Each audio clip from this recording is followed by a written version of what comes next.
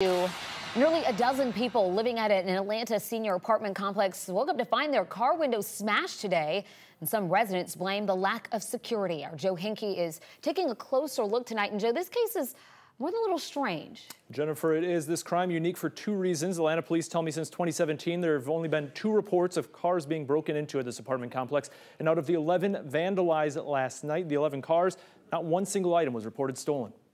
Shortly after 2 this morning, people began cleaning up and covering smashed windows on their cars outside the Ralph David Abernathy Tower in Atlanta's West End neighborhood.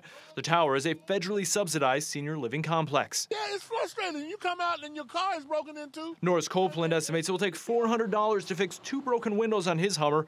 He says this is not the first time his vehicle has been broken into here, and he blames the apartment complex. It's about the lighting and the security here. We don't have proper security. We don't have surveillance out here on the outside. Look at the lighting. You see how dark it is? Today, with glass from broken windows still covering the parking lot, a manager working at the apartment complex told us off camera they only have parking lot security on the weekends and there are no security cameras outside. Copeland says he has asked in the past for more security. They're not telling us anything, that they're going to be doing this and they're going to be, and it's the same thing. Atlanta police data, though, shows car break-ins at this apartment complex are rare. Since 2017, there have only been 2 reported cases, last night's and another this past January.